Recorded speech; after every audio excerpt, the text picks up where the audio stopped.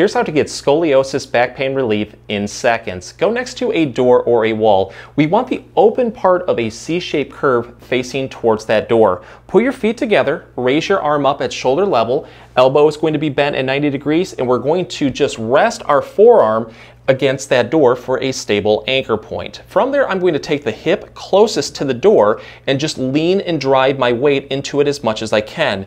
You're going to feel a deep stretch from the upper back going into the lower back into the hip. Hold this comfortably. This may give you back pain relief within seconds, but the goal is to hold it for longer, 30 seconds all the way up towards a minute. From there, you can relax, take a breather, and repeat this up to 5 times. And with each repetition, try to stretch into it just a little bit more.